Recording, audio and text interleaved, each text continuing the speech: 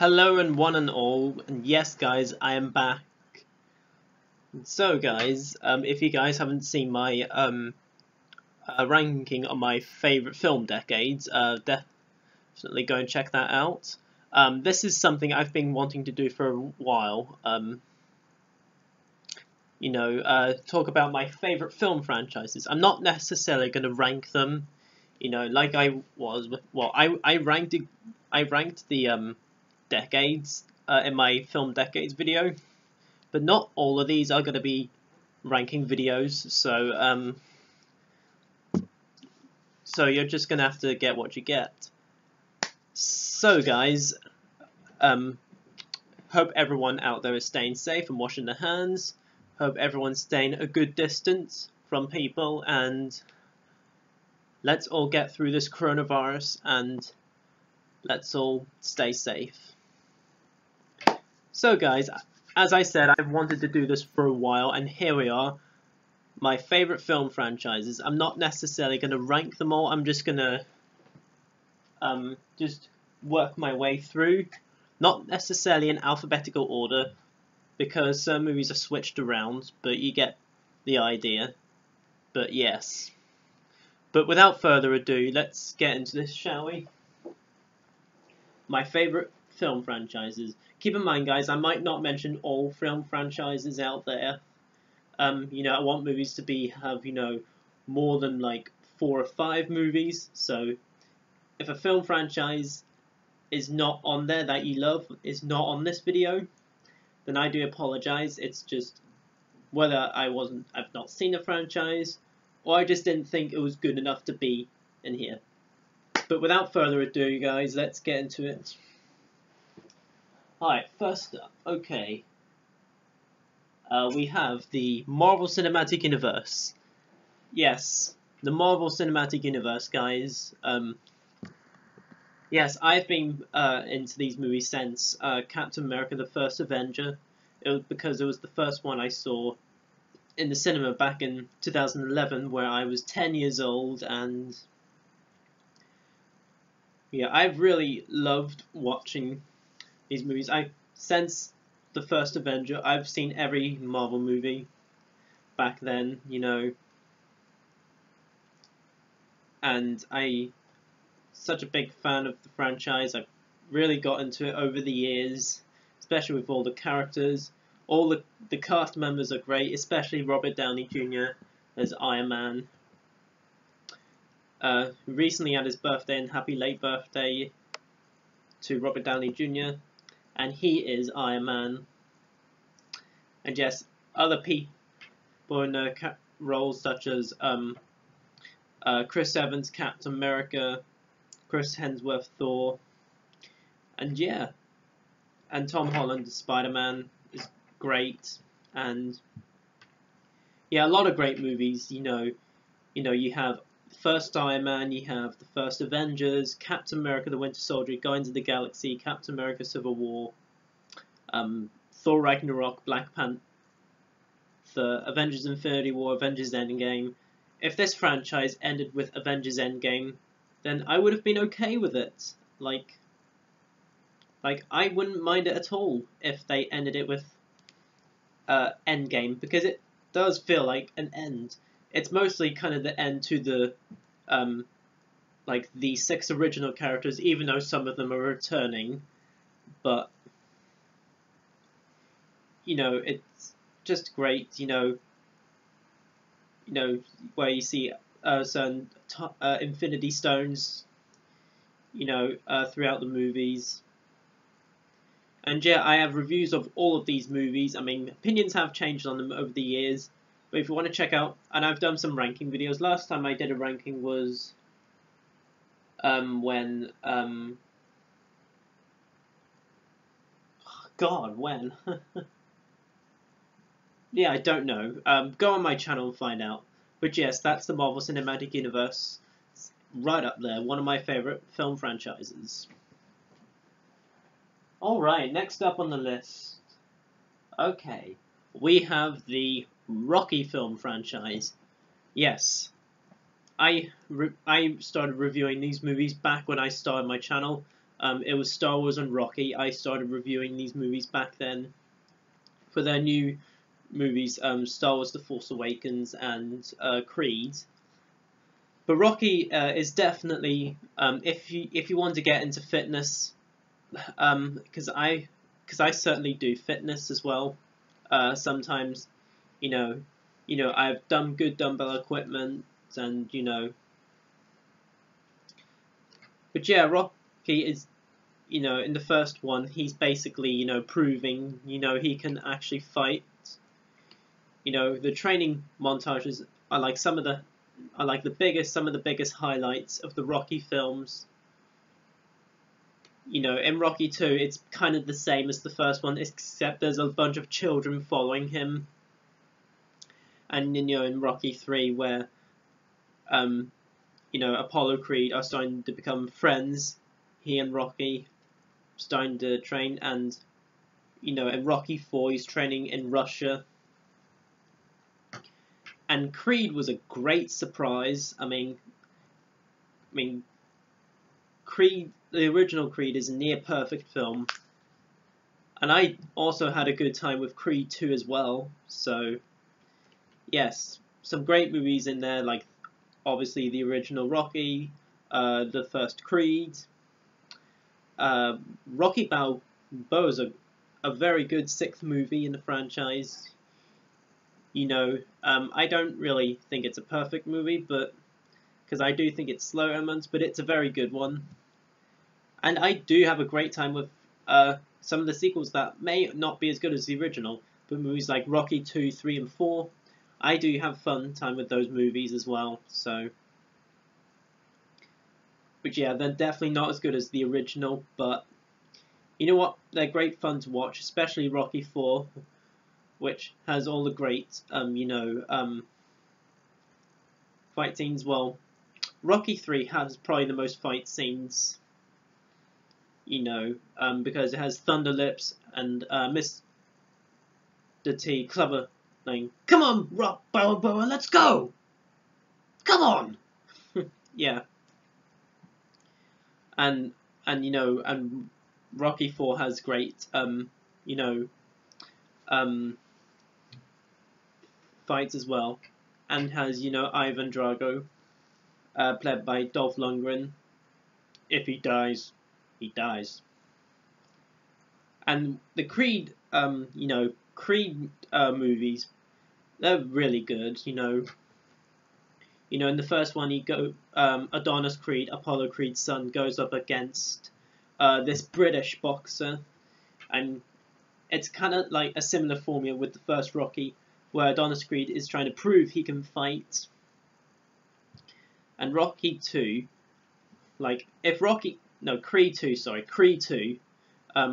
if Creed 2, basically ended with the whole Rocky series, I wouldn't mind it, because I feel like that's kind of an end to, Adonis Creed's arc. I mean, if they make a Creed 3, they kind of have they should really have a reason to, whether they're going to bring back a Tommy Gunn character or a Mr. T Clubber Lang character. And Adonis Creed is in Creed 2 is going against, Ivan Drago's son, Victor Drago. Boy, that was such a good fight.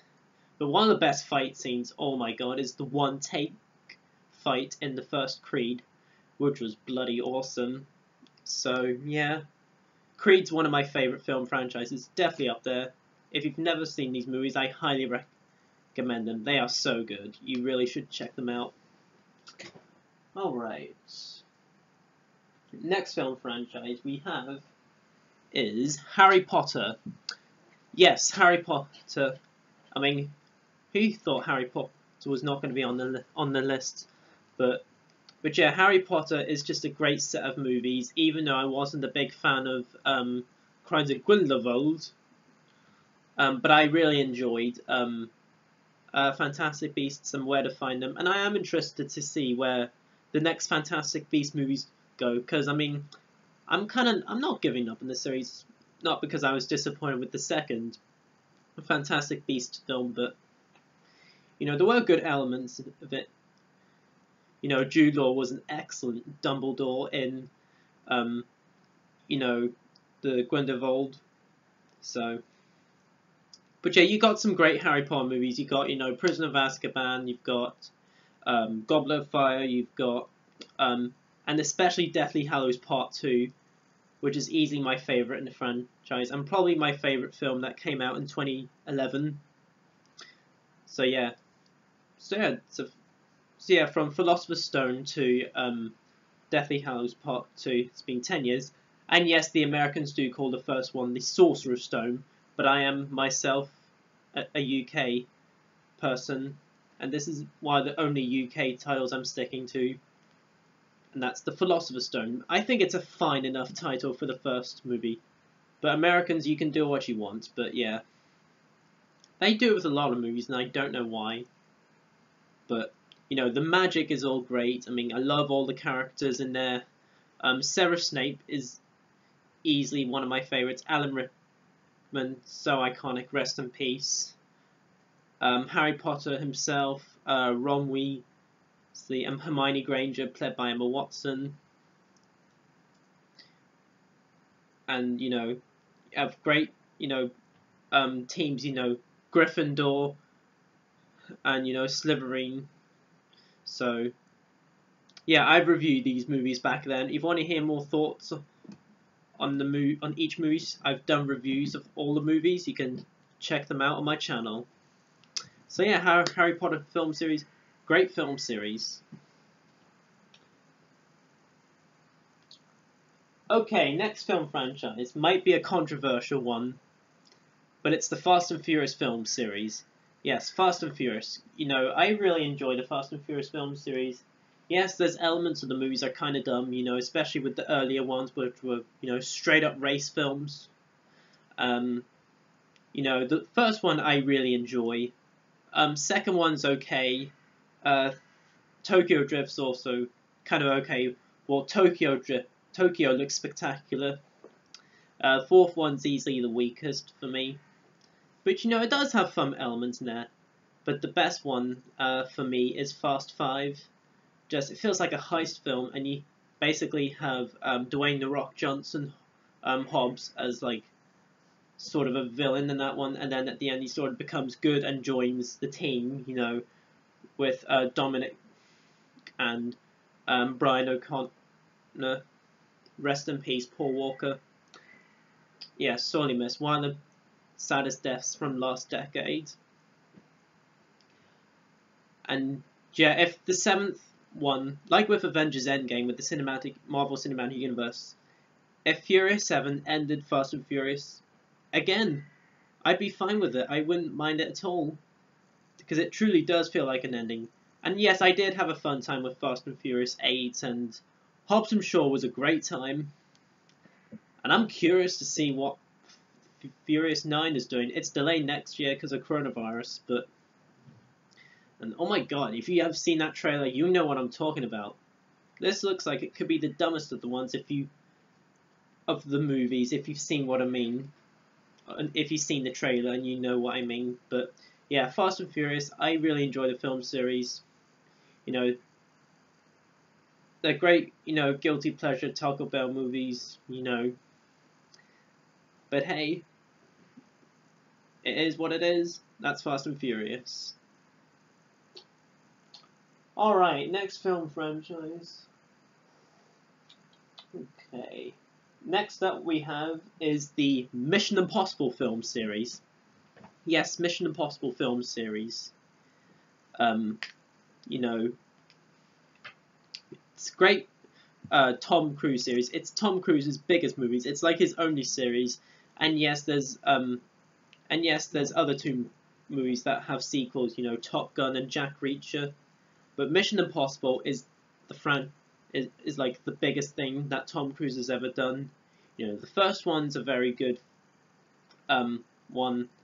Second one's easily the weakest, but not terrible, because, you know, slow-mo shots, which doesn't really feel Mission Impossible at all. And you know, Tom Cruise, Ethan Hunt, is just basically playing a playboy in that one, because that's not what Mission Impossible is. The third one, directed by J.J. Abrams, brought the series back very nicely. Mission Impossible Ghost Protocol was awesome, especially with Tom Cruise climbing on one of the tallest buildings in the world. You know, it's probably the best stunt work yet for Mission Impossible up to that point. And you have Mission Impossible Rogue Nation, which was really, really good. You know, it has probably the best motorbike scene in the series. And Fallout was also great as well, which comes to Mission Impossible Fallout, which, oh my god, blew me away. Had no idea what to expect after seeing the trailers. But yeah, action's my favourite genre of film. Second favourite being crime, but action is my favourite franchise because whenever I'm bored out of my mind what to do, I just like to sit down and watch a good little action movie. But this is probably the best that I think last decade has had for action movie wise, in my opinion, because it has everything you would want in an action movie. You know, a fight scene in a bath room, or a loo room, whatever you want to call it, but a helicopter fight scene. Oh my god, a running scene, and another motorbike scene, and a great villain played by Henry Cavill, who plays August Walker, and who's the assassin in this movie. Like, oh my god, that's easily a big twist. One of the biggest plot twists I've seen, where August Walker's the villain in there, because for a while he was on Tom Cruise's side, Ethan Hunt's side, and the IMF. But again, guys, I reviewed the movies on my channel. If you want to hear more thoughts, go check out my movie reviews. They're on my channel. Alright, next film franchise. It's a lot. Next up we have is the James Bond film series. Oh yeah, James Bond. Yeah, this is easily in my top 5 favourite film franchises. I love it so much. And by the way, rest in peace, Honor Blackman. She unfortunately passed away just today. And a good reason why I'm making my favourite film franchises, had to include James Bond on there, had to mention the passing on Honor Blackman, who played Pussy Galore in Goldfinger. You're one of the great Bond girls out there. Probably the greatest from the classic area. Rest in peace, you will truly be missed. But yes, James Bond is just my favourite action film series, because it has pretty much everything that everyone likes, really. You have girls in there, you have great villains, you have cars, you have locations, you have stunt work, and you have 6 actors playing Bond. Sean Connery is easily the best Bond, but Daniel Craig probably might be my favourite, because I love Casino Royale and Skyfall. But yes, we will get to those reviews, hopefully in September when I review Casino Royale, since No Time to Die has been delayed. So I'm hopefully going to review Casino Royale and Quantum of Solace in September, and Skyfall and Spectre in October, and then November, of course, No Time to Die. So far I've reviewed the Bond films from Dr. No up to Die Another Day. Okay. But yeah, other Bonds I like Pierce Brosnan, he's a great Bond. I also like Roger Moore. He's probably the only Bond to have sort of a... I know a lot of people don't like Roger Moore, but I think he's a fine Bond. He's not... he's not the best, but I think it's a nice change for campiness. I mean, some of it doesn't work in some of the movies, but give me a second. There we go. You know, it's it's nice to see every Bond give something new. And Timothy Dalton was the first Bond to show darkness in there, especially with License to Kill, which is easily one of the most underrated Bond films. Other underrated Bond films, there's On Her Majesty's Secret Service, which is very underrated. George Lazenby's One and Only Bond film. Other underrated ones, Live and Let Die. That gets bashed for some reason, and I don't know why. Come on. Paul McCartney, what else can you go wrong with that? But yeah, everybody has their opinion, but yeah. Spy Who Loved Me, of course, being one of the best. Goldfinger, From Russia with Love, Dr. No. GoldenEye. And yes, it does have some silly ones. Some silly guilty pleasure ones in there, like, Octopus. See, The World Is Not Enough. The Man with the Golden Gun. Diamonds Are Forever, Moonraker. But, I don't pretty much hate most of the Bond films. I mean, but yes, Quantum of Solace and Spectre we will talk about soon. But yeah, honestly, I don't think any of the Bond movies are, just, disasters or anything. I don't think any of them are disasters. I don't think that any of them are terrible, really, because I mean, some of them have cheesy moments, especially in Die Another Day with those one-liners, and and of course probably the worst moment of the series where he's surfing CGI, like. If you want to see my reviews from Dr. No all the way to Die Another Day, they're on my channel so far. So yes, James Bond. Gotta put it on there if you're into action movies and spy in general. Alright, and last but certainly not least, we have is Star Wars. Yes, guys, you all saw this coming. Star Wars. Star Wars is my childhood. I love Star Wars. Yes, you have its misses like Attack of the Clones and Rise of Skywalker, but come on. Star Wars changed everything. It changed cinema forever, and it really made us get into film, especially me. Like Star Wars 1977, A New Hope. If it was a standalone movie, I mean, that would have been okay, fair enough. It's a great movie all on its own. A New Hope is so amazing. Great locations, Tatooine, which is A New Hope's main planet. Tatooine, and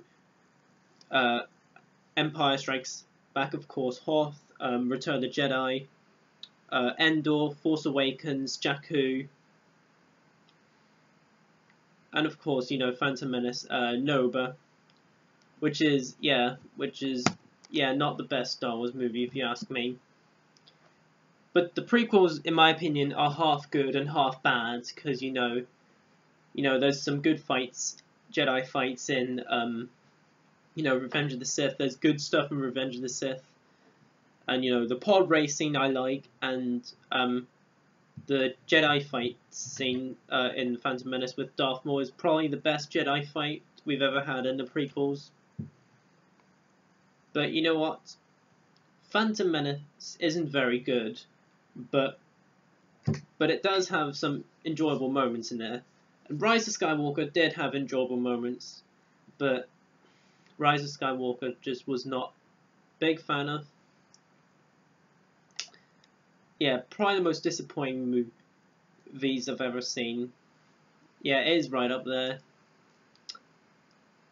Yeah, although I do love elements of Rise of Skywalker where you get to see Han Solo back, not a Force Ghost, but a piece of Ben Solo's memory, and you got some cool action going on, but there's just, just some moments that just don't work in there, especially what Rey and Ben Solo do after the Emperor's death. I'm not going to say what it is, but yeah. But yeah, Rise of Skywalker is probably the worst written Star Wars movie because it's so all over the place. Like, it feels like J.J. Abrams didn't know what to do after, in Last Jedi, Rian Johnson killed off Snoke. But oh no, Snoke's gone. God, I don't know what to do. Just have to bring the Emperor in and yeah, make it like a cinematic universe. Fair enough, bring back some old faces and hear some previous Jedis. But yeah.